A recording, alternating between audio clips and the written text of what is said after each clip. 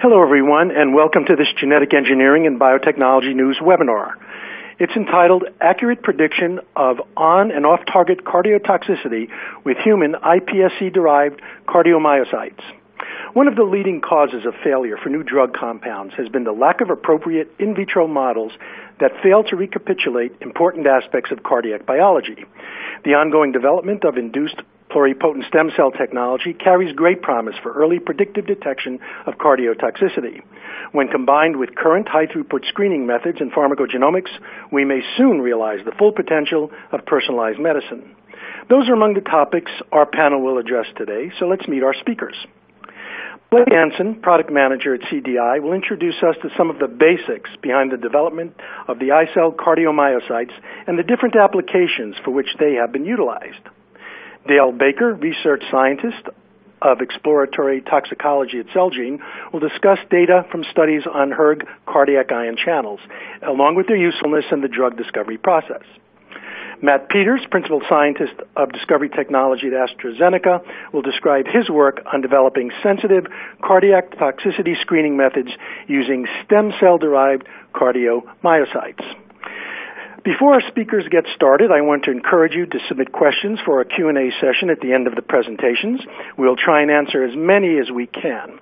Simply type your question into the Q&A box on the left-hand side of your screen and then hit submit.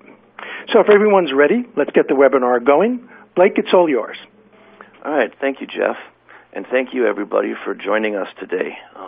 As Jeff mentioned, we'll be talking about using stem cell-derived cardiomyocytes in toxicity testing, specifically iCell-cardiomyocytes. I'm going to keep my part very brief, and the agenda for my talk will simply be looking at an overview of Cellular Dynamics, the company, iPSC technology, then moving into iCell-cardiomyocytes, as well as then really just a brief look at the advantages of using human stem cell-derived cardiomyocytes. You'll hear more about the specific examples and advantages from the following speakers. So to get started, Cellular Dynamics is the world's largest provider of stem cells and stem cell-derived tissue cells. Really, we've accomplished this by focusing on four competencies. That is the generation and culture of these cells, genetic engineering for suitable endpoints, developing new differentiation protocols to make new cell types, and then finally producing these cell types at an industrial scale. In order to do this, we've developed an extensive IP portfolio and have really assembled probably one of the world's finest staff at culturing, creating, and differentiating these cells. We refer to this as the stem cell operating system, and our products can fall into two separate primary buckets. One is our vanilla off-the-shelf iCell products, which we see here, a listing of a variety of cell types, as well as in a custom manufacturing production where we will take in donors or samples of choice, be it from diseases, clinical trials, or just special populations of interest, and then make the cell types of choice for you, the customer. All right. Really, the way we do this, to center on the technology that we're going to be talking about today, I want to run through this slide very briefly. This is induced pluripotent stem cell technology, where we have acquired a sample. That somatic cell sample, typically a blood sample, is reprogrammed into stem cells. Those cells are then expanded and banked into a large master and working banks. From each working bank, then, you can derive the various cell types of choice. Each new manufacturing batch will go back to that working cell bank, and so the real advantage here is that you're eliminating batch-to-batch or experiment-to-experiment variability while being able to introduce population or genetic diversity.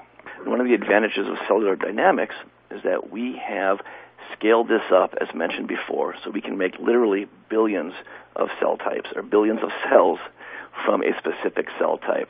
This enables the end user to have high-quality, highly consistent product on demand.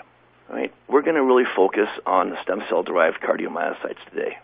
So iCell-cardiomyocytes are a cryopreserved product that, when thawed, form a fully functional syncytial monolayer of cardiomyocytes that beat spontaneously. As you'll see, these cells exhibit the normal human biology, and they're really the industry standard. where they've got a broad platform utility, a very large literature database, and they're really being used by the majority of the top pharmaceutical companies. All right, this will be the only characterization slide that we present, and just suffice it to say that these cells, cardiomyocytes, have the appropriate genetic expression profile. Their protein expression profile is one that subserves their function. That is, you've got sarcomeric formation so they can contract. The metabolic activity mimics that of the adult cardiomyocytes, where it's mitochondrial-based but can become glycolytic under appropriate conditions. The biochemical pathways are all there, so one can look at GPCR and kinase pathways, and you've got the appropriate functionality. That is the translation from electrical events down to mechanical or contractile activity. Really, it provides a fully functional human cardiac prep that allows easy translation to the native condition. I think the real advantage of using stem cell technology, and specifically human stem cell technology, is that it provides a contextual relevance for your experiments. That is, in the case of structural toxicity, you're looking at that structural toxicity in a metabolically and mechanically active cardiomyocyte. Similarly, for functional toxicity, you've got the appropriate functional pathways, electrical to calcium signaling to mechanical activity. And one of the real advantages to using a prep like this is that you've got that contextual relevance, where functional or mechanical activity can exacerbate structural toxicities, and structural toxicities can affect functional activity. So you've really got the appropriate feedback and interplay. You'll hear a couple of great examples of how the cells are being used, but I also refer you to our citation index as well, where we can see well over 40 peer-reviewed publications that can cover both toxicity testing as well as drug development.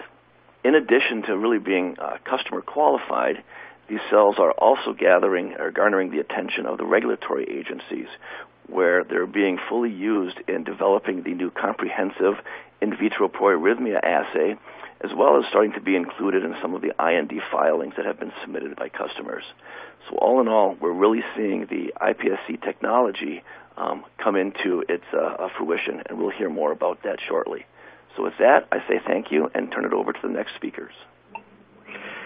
Blake, thank you very much. That was a great presentation to get us started. And you provided us with some excellent insight on the versatility of cell cardiomyocytes. Thank you. Before we move on to Dale Baker's presentation, let me again invite you to submit questions for our Q&A session at the end of all the presentations. Simply type your question into the Q&A box on the left-hand side of your screen and then hit submit. The speakers will try to get to as many as possible. Our next speaker is Dale Baker, and he is ready and raring to get going. Dale? Thank you, Jeff. So the title of my talk is HERG eCypher Cardio, which is a multi-electrode array assay, and dog telemetry, and it's a retrospective analysis. So just a quick outline of my talk. I'm going to give an introduction, HERG background, overview of the HERG assay as we know it, our compound X background, and yes, because of legal, it's compound X.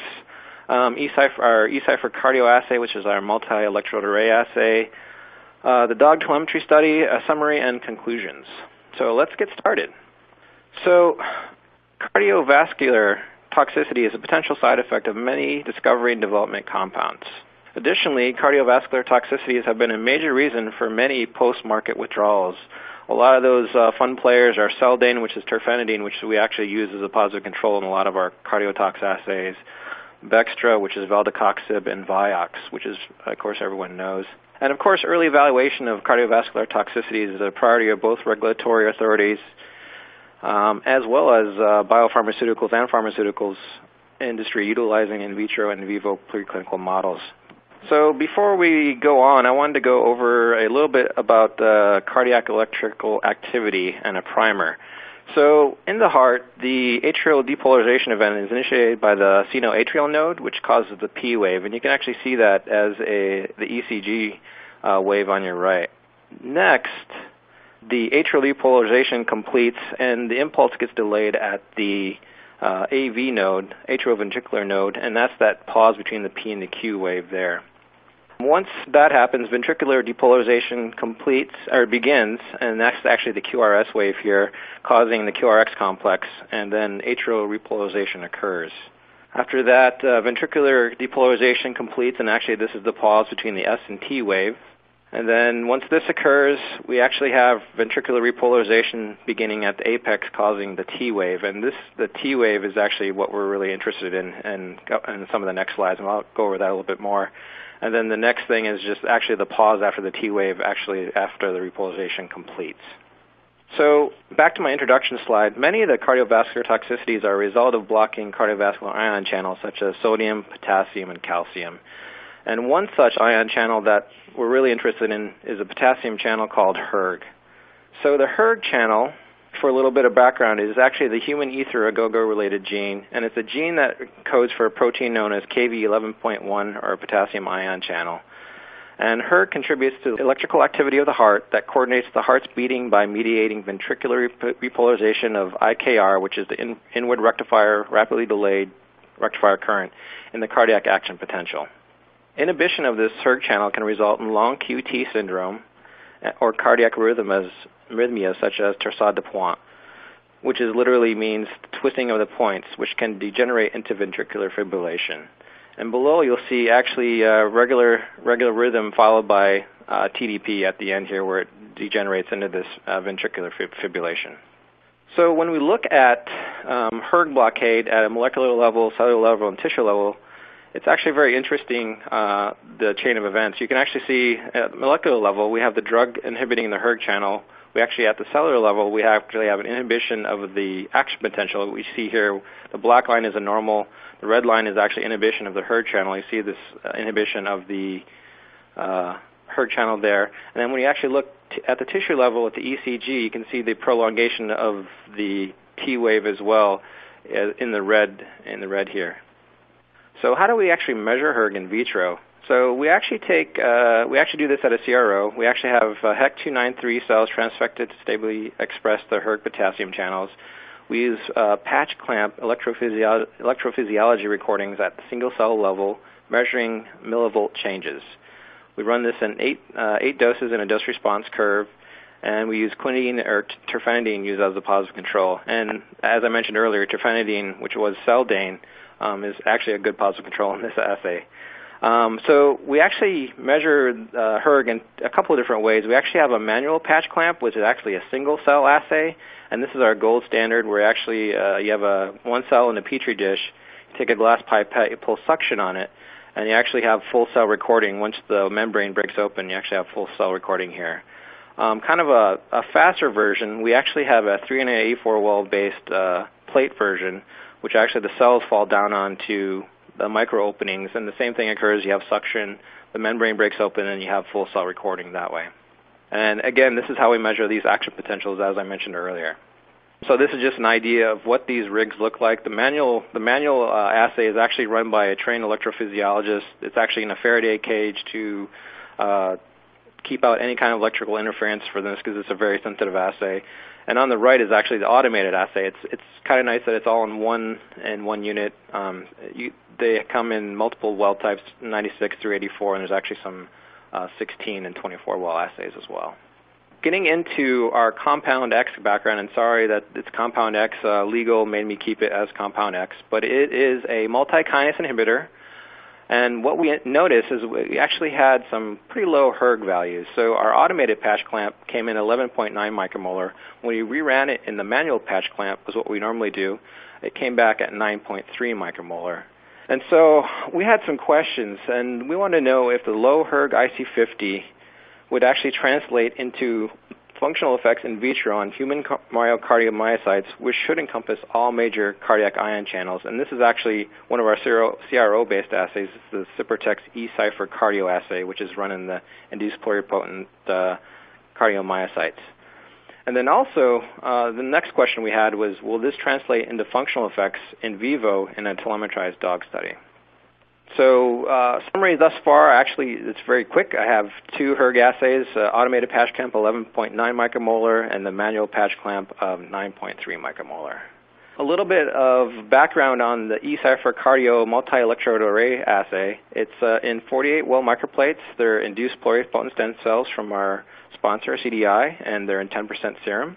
Cells are a mixture of spontaneously electrical active, atrial, nodal, and ventricular-like myocytes. Plating and maintenance before the assay begins takes 14 to 21 days before a stable beating phenotype is seen. With this assay, we run actually a 5-point dose-response curve in duplicate for each compound. And for this assay, we actually use quinidine as our positive control, and this one also prolongs QT as well. And compound treatment is 45 minutes with real-time tracing in all 48 wells. And data is normalized first to its baseline and then recalculated as a percent of the vehicle-treated control wells. So a little bit of background on the actual assay itself. It utilizes an Axion Biosystems MEA system, the Maestro system. And what's really interesting about this, we actually get a lot of different measurements out of here. So we get the beat period, which is the time. We get the sodium slope, which is the conduction velocity, or V over S. Our sodium amplitude, which is our action potential, our millivolt changes. We also get field potential duration, which is actually our measure of QT. And then what also this brings is we actually get to see some of these early after depolarization events, which actually translates pretty well into an arrhythmia potential. So this figure is from SI et al. And what this shows is actually really nice. Everything's on the same timeline. We actually have ECG on the top. We have a microelectrode array trace in the middle, and we actually have the action potential on the bottom. And as you can see, the prolonged QT, which is the red line, actually lines up pretty well amongst all these things, showing that there should be a pretty good correlation between the patch clamp, the MEA, and the ECG in vivo. So when we actually look at the data from the multi-electrode array, what's interesting is we have this T wave here showing here, and the little bar here is there's a QT interval which is showed here. Unfortunately, in the MEA traces, there's only it's basically a Q wave. There's no QRS complex. But we can still measure the T wave, and you notice at the right side is treatment and the left side is baseline. You'll notice at 10 micromolar of compound X, we lose the T wave. And then you'll notice as we get into higher concentrations, the T wave is still gone. But now what we see is additional things happening. We actually see these early after depolarization events that occur, these red arrows. And we also see an increased beat period. You notice that the timing between the peaks here are getting longer, and that actually translates to decreased beat rate. So when we actually look at all the parameters that I mentioned earlier, so the MEC, the minimum effective concentration, is denoted by these black circles here.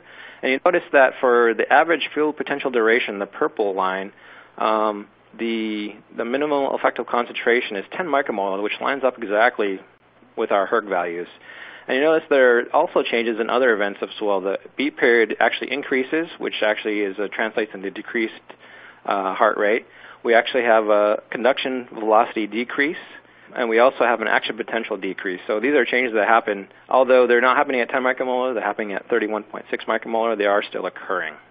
So the summary thus far is we have, of course, the Hg assays around 10 micromolar. We have the field potential duration, minimum effective concentration around 10, and then we see a lot of these other effects that occur at greater than 31.6 micromolar. So far, the eCypher cardio assay is matching up pretty well with the Hg assay. All right, so now the next question was, how does this translate in vivo? So we actually set up a dog radiotelemetry study, and we wanted to assess the potential acute effects of oral gavage of our compound X on arterial blood flow, pressure, heart rate, body temperature, and lead to ECG in conscious radiotelemetry instrumented male beagle dogs. We set this up, and we actually had 3 treatment groups, actually 4 treatment groups if you can count the vehicle. So we have the vehicle, we have a 5, 15, and 30 mg per kg dose groups, 4 dogs per group. And actually I put the Cmax levels here so you could actually see the micromolar concentrations that it's equivalent to. With one caveat that at 30 mg per kg, 3 animals had to be sacrificed due to GI tox. So most of the readings, all the readings at the 30 mg per kg group are just from one animal. So when we looked at the data, the PR interval time, there was a change at the 15 mg per kg group. There was a 20% PR interval shortening. And what was interesting at the 30 mg per kg group, that PR interval shortening at 20% was actually at 10 hours, and then by 18 hours, that PR interval shortened even to 30%. And at 15 mg per kg, the 20% shortening was at 12 hours, and there were no changes at 5 mg per kg.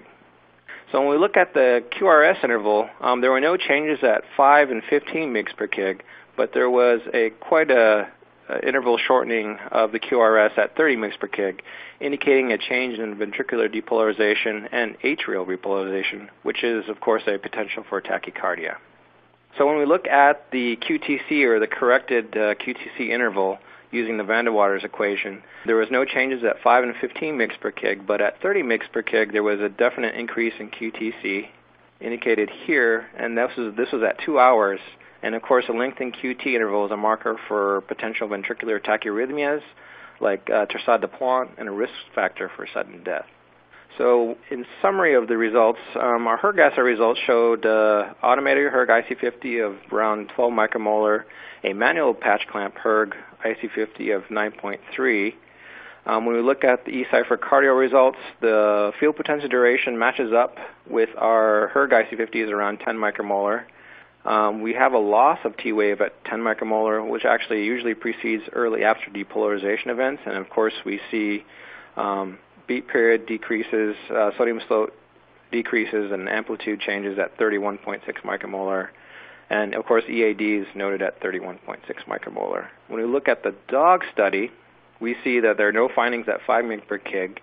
There's one finding at 15 mg per kg, which is the 20% shortening of the PR interval. And at 30 mg per kg is where we see all our main changes. And of course, with only one animal surviving, these doses really weren't tolerated. But there is a 30% shortening of the PR interval, and there is a shortening of the QRS interval, indicating a change in atrial repolarization and ventricular depolarization. And of course, this also is an increase in QTC, indicating a delay in the ventricular repolarization. So my quick summary slide now is that we have the HERG assays and eCipher cardio assays correlating fairly well. And then when we do the dog telemetry study, even though the doses aren't quite the same, it is predicting the eCipher cardio, the induced pluripotent stem cell cardiomyocyte assay, is predicting what we see in the dog telemetry study.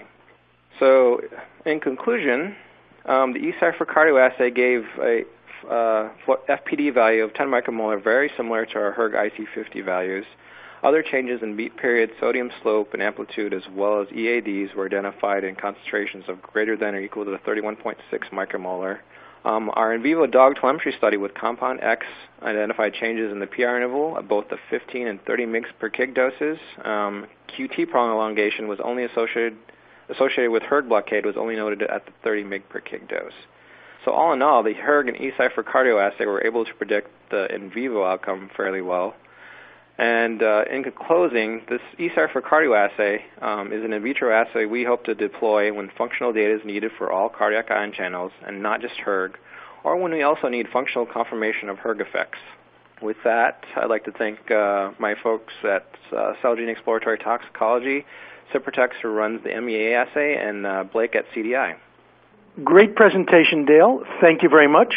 Your talk really accentuated how stem cell-derived cardiomyocytes can link in vitro with in vivo results. Much appreciated. So before we move to our final presentation, we again invite you to submit questions for our Q&A session at the end of the third presentation. Simply type your question into the Q&A box on the left-hand side of your screen and then hit submit.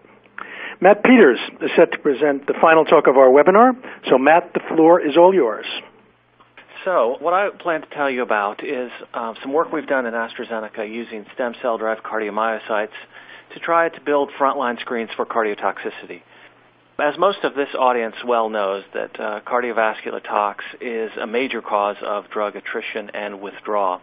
And this heuristic slide is not meant to be particularly accurate, but to show you that level of concern rivals efficacy, portfolio, and cost of good failures. And this is true still, despite the fact that we have really good in vivo and ex vivo models for cardiotoxicity. And they have good translation, they're very sophisticated, And one example might be dog telemetry studies.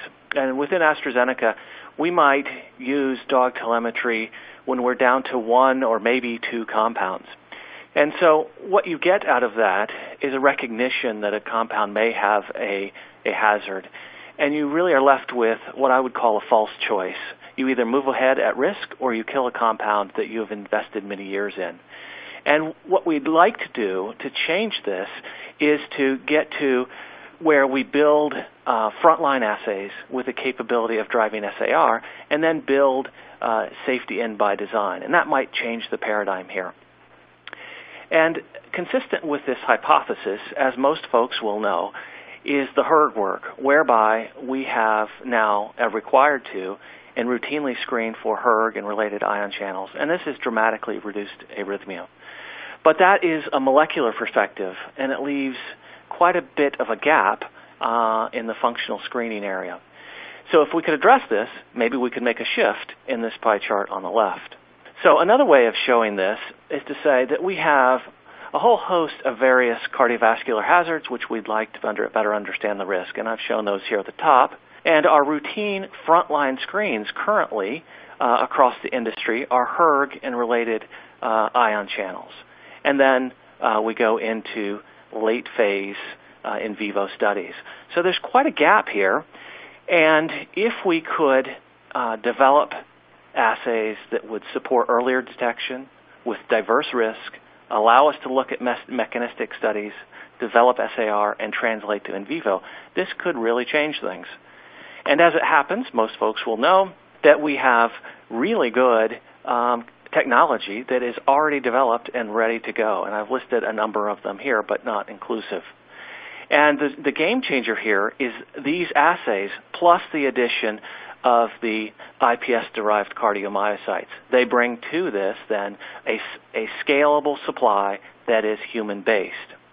So then you might ask, well, now that we've got these cells and we've got these assays, what is the right assay? And I get that question quite a lot, but I think it's the wrong question. It's not what's the right assay, but what's the right cascade. And that leads to very different answers when you ask that question. So when you think about a primary screen, the criteria you would have would certainly be high throughput. You want it to be frontline. You really want to avoid false negatives. So you want it to be very inclusive, and to get inclusive, you probably want it downstream in the excitation-contraction coupling cascade. You want it to be versatile. You don't want it to be limited to, say, 20 minutes or 20 hours. And you want it to have good translation. So those might be your criteria. But notice how different they are when you're evaluating something that you might use as a secondary or mechanistic study. Here, it's really critical that it be mechanistic appropriate. If you're looking at something that is affecting the mechanical contraction, you want to be measuring force, not electrical activity. So you want it to be mechanistic appropriate. You'd like this to also be distinct from your primary detection assay. You'd like it to be facile in terms of if you want to do a knockdown, you'd like that to be a possibility, and you'd like translation. So very different assays depending on what you want to do. So what I hope to cover, and this will serve as an outline, first go over what I think are among the current leading possibilities for primary screens, and then I will carry on and go through each of the various risks as outlined in the top. So let's go to primary screens. The one that is widely used currently is a calcium dye assay, and this shows data from the Flipper instrument with molecular devices, although there are other instruments out there. And this is from their publication. And you can see here there's an agent that causes change in peak width, and they can quantitate that in a concentration response mode on the lower graph. And you can see this is percent effect on the y-axis, starting at 100%. And as you get departure from that 100%, they call it a point of departure, and a 20% change would certainly be detectable. Very robust data, and it's very high throughput. So this is in 384 mode, and which would be very consistent with a frontline screen. Now, it's not the only choice. Another one that I'll highlight just because of its difference is the work from Mark McCullough's group, where they have used, again, a calcium-sensitive dye, and I think you can see that each cell, each cardiomyocyte is outlined here in a region of interest. And so they are able, through imaging, to capture each individual cell. And so you can then, from there, get ensemble views or individual cardiomyocyte views. You might want to then tease out individual cells or cells that have perhaps atrial or ventricular profiles and pull those out. This is commercially available through Valla Sciences, and you can access this as a CRO. It's very high throughput because of its either cell or population views, and it is very robust data. The second one that I think is leading the way is the impedance-based work, and I will focus mostly on that because that's mostly what I have used. And let me introduce this briefly. It uses interdigitated gold film electrodes embedded in the bottom of each well in a 96-well dish. And then the cardiomyocytes are plated to cover these in a confluent layer, and they form a resistive barrier. And that's important because a weak current is applied, and it's not enough to stimulate the cells or to be cytotoxic. It's a minimal amount of current to monitor the current path as it flows through, around, or between the cells. And as it happens, this type of technology is exquisitely sensitive, and so it leads to very robust assays. It's particularly sensitive to changes in morphology. And so one version of this technology has been developed with the Celgene's cardio instrument. And the way that this particular version of the impedance instruments has been developed is to get data update rates of 10 milliseconds roughly. So you can see in this raw data trace, it is simply data points connected by a line. There's no fitting, and you can get very good resolution of the beating. One of the major advantages of this type of technology is that it's label-free. So there's no dye, there's no radioactivity. You can monitor the cells continuously for as long as you like. And so what I wanted to do in this next graph is show you one advantage, potential advantage of label-free. So in this, I will use a flipper dye, but first, this is in the impedance instrument. So here you can see, just for comparison, I've changed media. I've done a media change because a temperature has an effect, and you can see it's fairly stable at around 40 beats per minute. However, if I were to use the flipper-based buffer, just the buffer, you would see that there is a substantial drop in the beat rate. It drops by about half, and this has been helpful for us as we use the flipper to understand that change, that the buffer alone can have an effect because you're no longer in media. Now, if you were to add that calcium-sensing dye to this, and we know that calcium affects the contraction, then we would see an additional effect, and you can see that it drops and stops the beating by 4 hours. Now, notice there is a window there of around an hour and a half where you get good capability of detecting beating. But it is a narrow window as compared to impedance, and so that's an important difference. So overall, what assay you choose depends on how you're wanting to use it. The impedance assay has the advantage that it's farther downstream. It's detecting the actual morphological changes. It has the advantage that it's more versatile. You can read it any time you like. But it has the disadvantage that it's 96, whereas the flipper instrument is 384.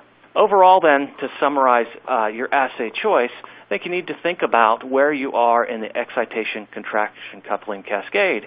And if you are wanting to look at changes that affect an ion channel, like nifedipine, you certainly might want to focus on something like MEA. Whereas if you're looking at something like blebbistatin, which does not affect the electrical beating, but does stop the mechanical beating, then you'd want to be further downstream. And so I think I've well emphasized that the need depends on your use. So now in the last portion of the talk, what I want to do is, since I focused on primary screens, one of the criteria I set out at the beginning was it needs to be inclusive. And we've got a series of risks across the top here And what I want to do is very quickly show you some evaluations of these various risks that we've done within AstraZeneca and see if it meets some pretty basic criteria. So the first one I'll start with is an example that shows the ability to detect changes in heart rate as well as structural toxicity or cytotoxicity. And this first starts with a premise that we need to make sure that we cover, which is the relationship between force and frequency. In a mature heart, as your heart beats faster, it also beats with greater force. So a positive force-frequency relationship. As it happens, in stem cells, they are immature and they don't have a fully developed sarcoplasmic reticulum, so they don't have that positive force-frequency relationship. In fact, it's inverted. And so here what I've done is used a newer version of the impedance instrument, which does have the ability to pulse the cells and thereby pace them. And so you can see at different beat rates, which I've set, as you cause them to beat faster, they beat with less force. And they do beat with less force, but here we're detecting that they beat with less amplitude. So that always assumed relationship between amplitude and force seems to be consistent. But that wasn't what I intended to show you here. What I wanted to show you is that if you understand that the negative force-frequency relationship, you can understand better some of the findings that you see. And here's one that was initially confusing to folks. Epinephrine, you know that it causes heart rate to increase and it causes force to increase. But in a stem cell assay, what we're seeing is rate go up and amplitude goes down. So that inverse relationship. Now, that would lead you to the assumption that rate and amplitude are inversely related, which they most often are. But they can be independent variables. And here is an example of a drug that causes, at low concentrations, these are the units across the x-axis are arbitrary log units. At low concentrations, the rate in blue is decreased, whereas amplitude is not changing. At higher concentrations, though, then you get a secondary effect, which is they stop beating. Then notice that cell index is a third line on here, and that's very important. It is a clear marker of a number of things, but if you have cell death, cell index will change, and it's clearly not changing here. We always include an endpoint assay as another marker for cell death, but you can see here that they are stopped. The beating has stopped without having cytotoxicity. So these two, the main point though is that rate and amplitude tend to vary inversely, as you would expect, but they can be independent. Here's an example of exactly that. This is a pacemaker current inhibitor, and as you would expect, if you block the pacemaker current, you will slow the rate of beating. Notice that the amplitude does not change initially, and this time is at 20 minutes. But if I were to reread this plate, because it's straightforward to do, at 20 hours, not 20 minutes, you can see that the amplitude very much goes up, perhaps in a compensating way. So what I hope I've shown you in one slide is that we can look at heart rate very clearly. We can see structural or cytotox internally control in real time. And I've kind of alluded to the relationship between amplitude and force, but the greater point would be next, which is can we assess contractility? And so for that, I want to emphasize that we really need to, and with AstraZeneca, we feel we need to focus on contractility because small changes in blood pressure can have an enormous lifetime risk for stroke and heart attack. So what we attempted to do was validate this assay for contractility. And this is working off some work previously by Alex Harmer, where he had validated an ion optics platform. And he had used 49 compounds, including positive and negative ionotropes. And he found with ion optics that it had fantastic validation metrics. And by that, I'm referring to some published criteria. The problem was that it's low throughput, and even more so that it uses adult dog cardiomyocyte primary cultures, which we'd really like to get away from a 3Rs perspective. So we evaluated to see if we could replace it with the human stem cells, and we did it in both flipper and impedance, so I think that's worth showing. And here you can see the potency relationship in the ion optics versus the impedance data, and you can see the potencies correlate very well. Now, as for the validation metrics, the flipper data was not as good as your ion optics, but it was still in the, quote, good range. When we looked at the impedance data with this same set, it was back up into the excellent range in the 80s. So we felt like impedance was a better assay, but again, which one you choose depends on some of your criteria.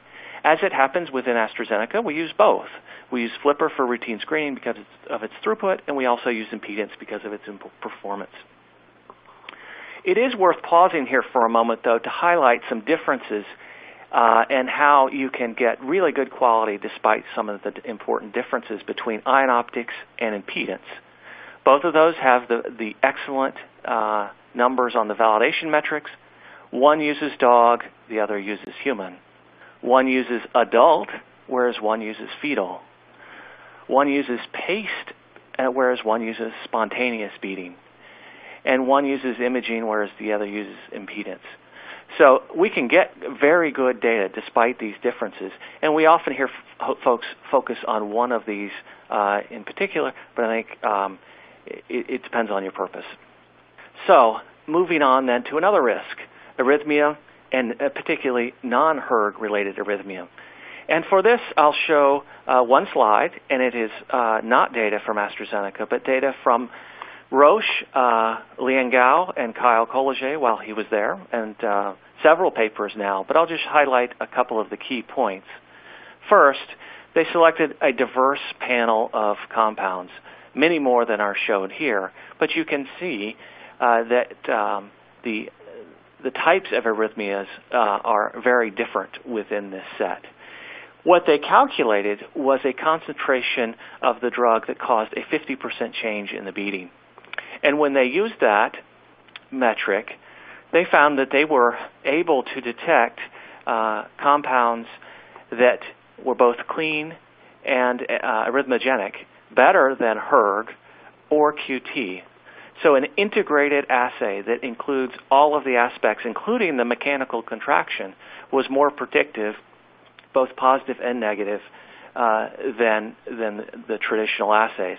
And they clearly conclude that it has superior predictivity for detection of clinical arrhythmias. I want to point that out again. It goes back to this is good for detection, but if you wanted to follow up on it, you might want to use a different, more mechanistic study, depending on the type of cause. And I would refer you back to their papers for additional reading. Now, I want to move on and talk about a few examples of changes in blood pressure and idiosyncratic tox. And here, first I'll show the criteria that we use to evaluate this. The criteria are, can we detect it earlier than in vivo or in the clinic? Can we determine mechanism of action on or off target? And if it's off target, can we drive SAR? The first example will be a MARC kinase inhibitor. MARCs phosphorylate tau. Tau is hyperphosphorylated in Alzheimer's. So if we could stop the hyperphosphorylation of tau, perhaps we'd have the first disease-altering treatment for Alzheimer's. The problem is that Merck published some selective and potent inhibitors of MARCs, and they dropped blood pressure in dogs. And here are a couple figures from their patents, and you can see as they dose escalate, the blood pressure dramatically drops. So can we determine if this is their chemistry or if this is a target-related issue? So we synthesized a couple of compounds that were potent MARC inhibitors. We picked two that differed in potency at MARC by tenfold, and as it happens, they both stopped the beating in the impedance assay with a potency difference of about tenfold. Now, this is published, and you can look in the publication and see that by several different measures, this did not kill the cells. It simply stops the beating. But this pharmacology clearly suggests it's on target. As an independent measure, we also did knockdowns, and you can see that MARC2 and MARC4, when knocked down, also decrease the amplitude of beating. And of course, pan knockdown of marks is even more dramatic. So both of these really strongly suggest that it's on target. One further way that you can evaluate this is with a pathway agent, and in this case, something that would alter microtubule dynamics. And you can see clearly, and in the paper there are a number of them, but clearly pathway-specific agents had the same effect. So we can conclude that we can detect it earlier than dog. We could drive SAR, but in this case, it's on target and we should stop. Now let me show you another example. This is check kinase inhibitors. And AstraZeneca stopped after going into the clinic and finding effects on heart beating. Sharing also went into clinical trials and stopped for a similar reason. So you might suggest that this is an on-target effect. But we'd like to test that. And so we tested both of these check inhibitors and found that they both stopped the beating of cardiomyocytes without any cytotoxicity. So to see if it's pharmacology related, we brought in a series of additional published check inhibitors, and we found that they had a wide range of potencies, some of them also stopping beating, but some of them not. So is it pharmacology related? And as it happens, with one exception, all of these compounds have potencies in the single-digit nanomolar region. So they're roughly equally potent at check, but vastly different in their effects on beating. Now for check 2, again, no correlation. So it looks to be off target. Let's try the similar knockdown that we did for Mark. And you can see knockdown of 1 or 2 or both has no effect. So to summarize this then, what we're finding is that, yes, we can detect these findings earlier than in vivo, earlier than in the clinic. We can determine using pharmacological, genetic, and pathway-specific agents if it's on or off target. If it's off target, those assays all included error bars, even if you didn't see them. And so it was very robust, and we could drive SAR. So I want to tackle in the last bit one final risk, and that is around kinase inhibitor cardiovascular tox. And many of you may know that among the FDA-approved kinase inhibitors, many of them are tyrosine kinase inhibitors, and many of them are cardiotoxic. So what we wanted to do is see if we could begin to sort of deconvolute the kinases that contributed to cardiotox. And I will only take the two most extreme positions here, and the rest of it will be published shortly. But those two extremes are that it is not a particular kinase, it's all about promiscuity, or the other extreme would be that it is only particular kinases.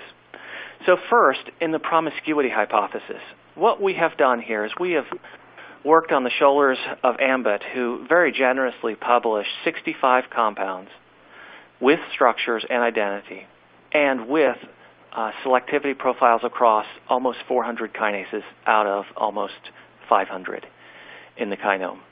And so then these compounds come with, by definition then, a selectivity score. And one hypothesis would be that as you go have more promiscuous compounds moving to the right, your beat rate would be more affected. There is just a promiscuity correlation. Or it may be that there is a threshold. Once you hit a certain number, you have an effect on beating. Or there's no effect, that it's all about individual kinases. Of course, there would be a slight trend, but not a clear correlation.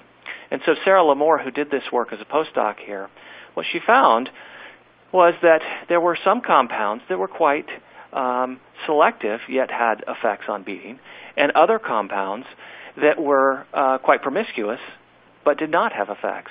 So the promiscuity score was not a sufficiently useful tool. She did go on, and it'll be in the publication, to look at each family. Tyrosine kinases were not correlated. In fact, they were the least correlated. But what she went on to do is take the other extreme, which is, are there particular kinases that are correlated with effects? And the answer was she found 46 that were, and here I'm showing that she knocked down each of those 46. And of those that she got at least 75% knockdown, they're shown here, And 13 of those kinases, when knocked down individually, affected beat rate. The identity of these will be revealed at the publication. And 19 different kinases, I might add, when knocked down individually, affected amplitude of the beating. So why did we not get all of them? Well, it might be that some of them were polypharmacology hitchhikers. An example might be something like Mark 1 and Mark 2. Maybe we don't have the compounds to distinguish between Mark 1 and Mark 2, so you can't tell which is the real contributor. Another possibility for not all of them validating is that perhaps 75% knockdown is not sufficient. Another possibility is that they are convergent. Trying the Mark example again, maybe it's that Mark 1 and 2 are both correlated, and it requires that they are both knocked down. So the way I would interpret this data is that the individually confirmed by knockdown are clear positives, and they contribute. Those that didn't confirm by knockdown may still be of value.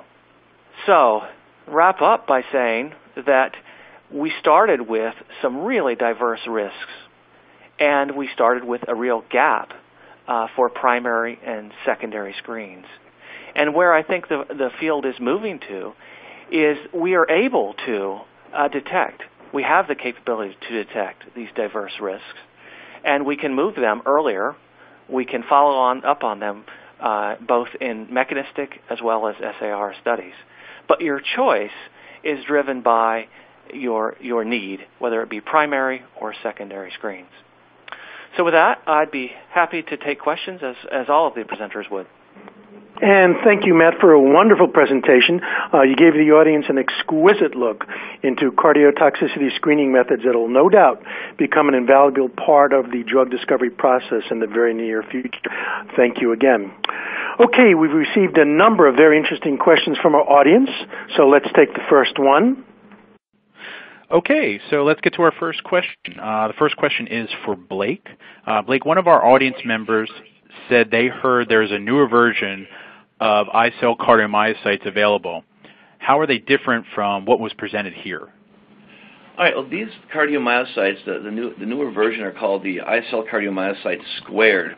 And this is another version of the cardiomyocytes, made from the same starting material, but it's ready to use after you thaw it much quicker. So these are typically ready, these new cardiomyocytes are typically ready within 4 days of thaw rather than a week or two post-thaw. So it's really the same cardiomyocyte material.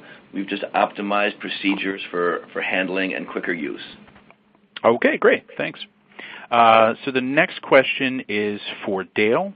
Dale, this is sort of a two-part question. One of our audience members wanted to know, is it total or free Cmax that you were speaking of?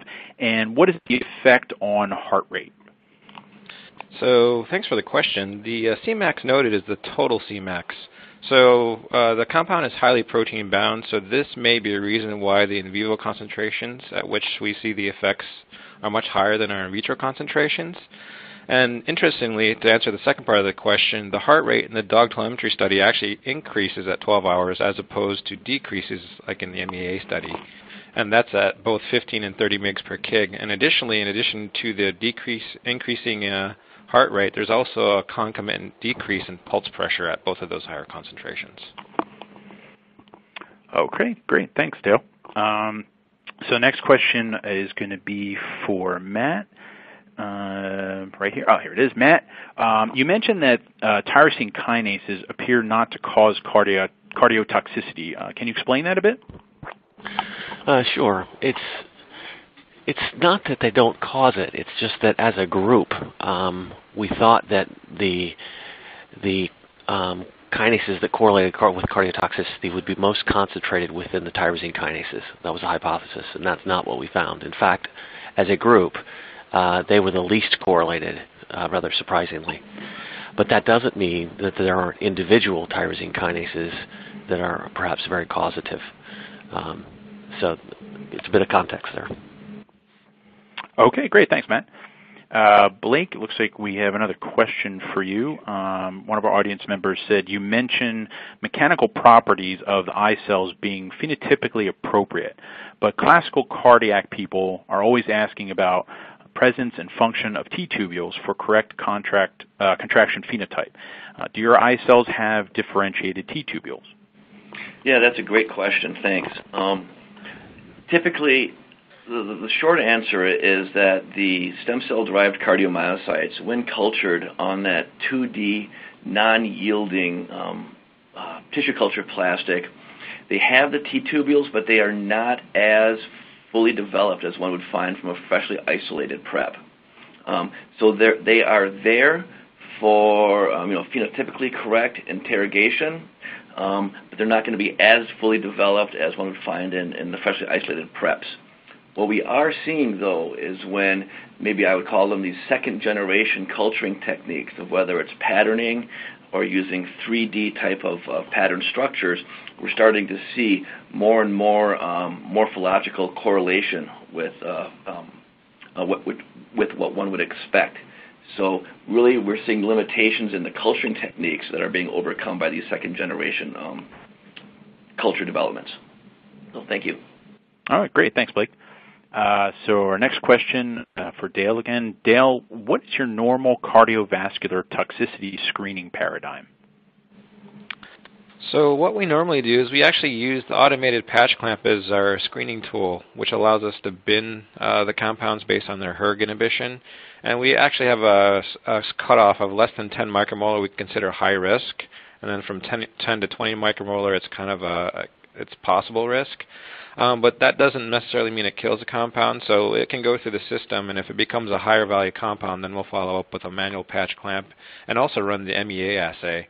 And then as we get closer to maybe a short list candidate, we'll even go even further into risk using a dog telemetry study if it's really high value, and we're just needing to make sure that what we're seeing in the MEA and the patch clamp translate into in vivo.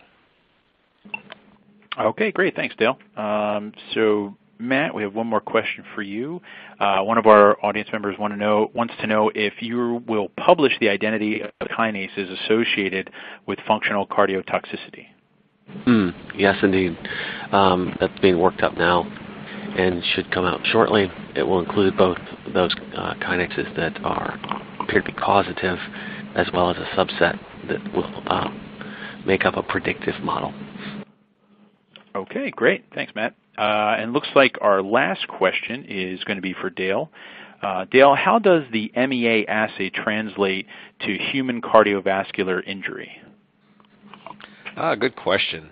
So what we use the MEA assay to predict only our in vivo tox models, such as our dog telemetry studies. But we feel that since the dog is a very good cardiovascular tox model, the translation to humans should be there. However, we haven't run compounds in their system yet that have been shown to have human cardiovascular tox issues. But one of our goals is actually to run some of those actually through the MEA and see if it actually correlates with what happens in people.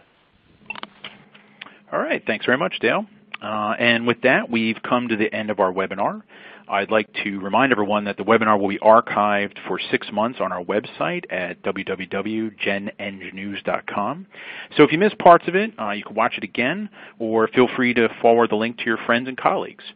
I'd like to thank Blake, Dale, and Matt again for their informative presentations, and I'd like to thank the audience for their attention and thoughtful questions. And a very special thanks to CDI Technologies for sponsoring this webinar. So hopefully we'll see you again in another Gen webinar in the near future. So goodbye for now.